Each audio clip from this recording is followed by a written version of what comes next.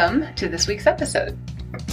I'm Paula Williams. I'm John Williams. And we are ABCI, and ABCI's mission is to do what is necessary to help all you folks out there in the aviation world sell more of your products and services. Absolutely.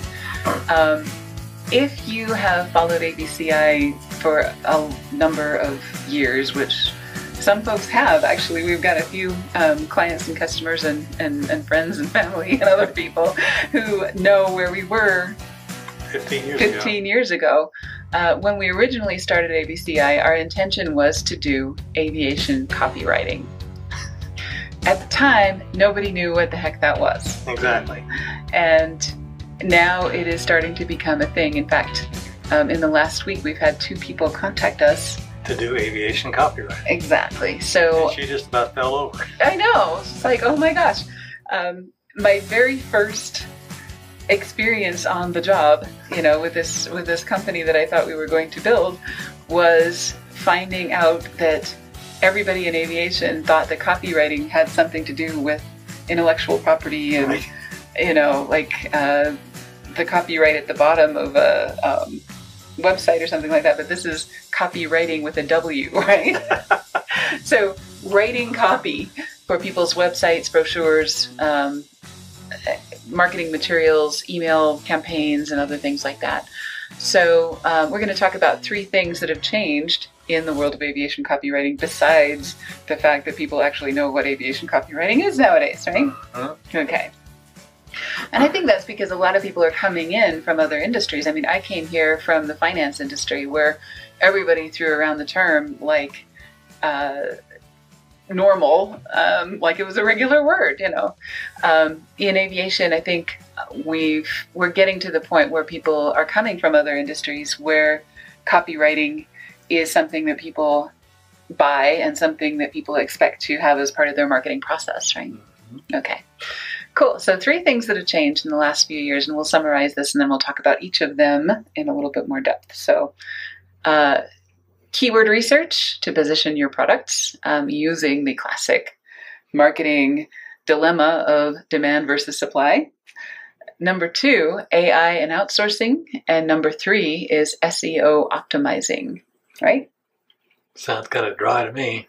I know, it's terrible. But, actually, it's pretty exciting because it used to be that researching supply versus demand was something that only the big companies could do. The Harley-Davidsons of the world, the Wells Fargos of the world, Coca-Colas of the world. So if you go to a marketing class at a university or whatever, they talk about market research, and they talk about the Gartner Group, and they talk about Forrester research and the Nielsen ratings and other things like that to find out what people are actually doing and what they're buying and, who they're polling for and all these other things. You used to have to do focus groups and yes, research companies and things like that, and you paid a ton of money for market research.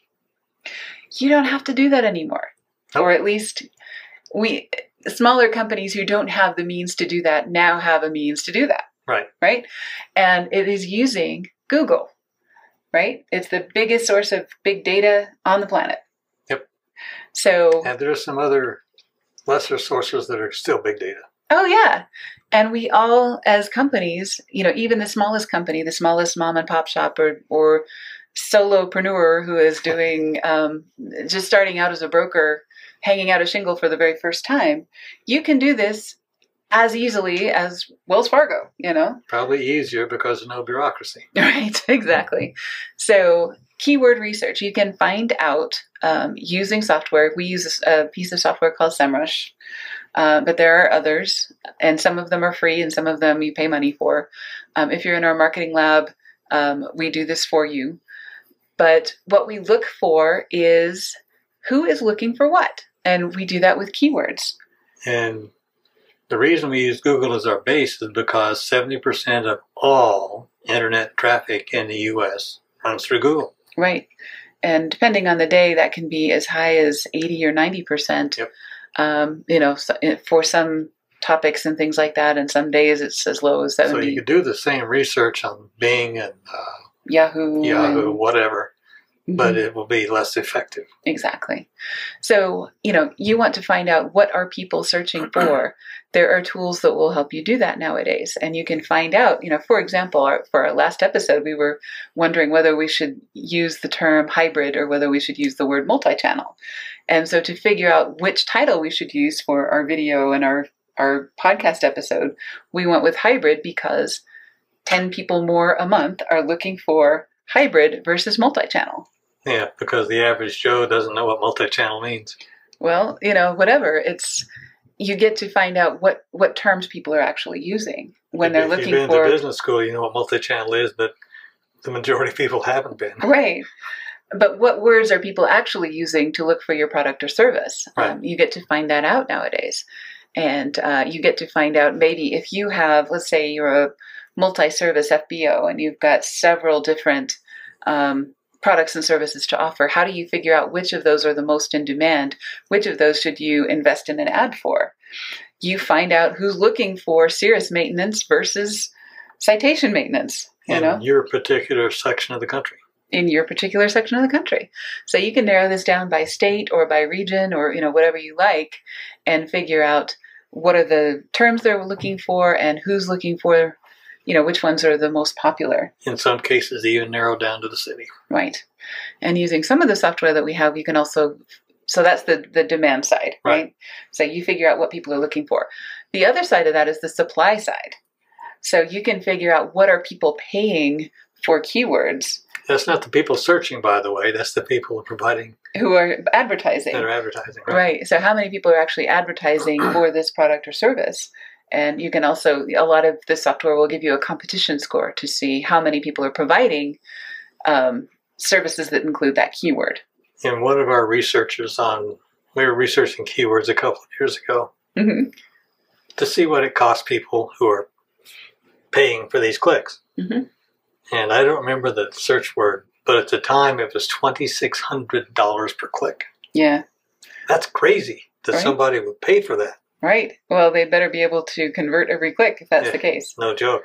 So anyway, the point being supply and demand. You're looking for high demand and low supply. When you find those things, you jump on it. You jump on it, and that's where you invest your money in marketing. Yep. Right? You don't want to invest in something that nobody's looking for, and you don't want to invest in something that everybody is advertising. Right. Because in both cases, you're not going to get the same return on investment. No, you're not. Okay. So as you're doing aviation copywriting, we start by doing keyword research, and that is why. We want to look for how do we position your product? What is the best way? What are people actually wanting when they're looking for your product? Because there's a lot of ways to express any particular product or service. So, one, keyword research. Number two, AI and outsourcing. This is actually kind of cool and kind of scary if you are in the business of copywriting or if you feel that it is an art form and, you're like me, spent many, many years learning how to write. You're in for a surprise. You're in for a surprise. There are a lot of sources that will do this less expensively than you would think.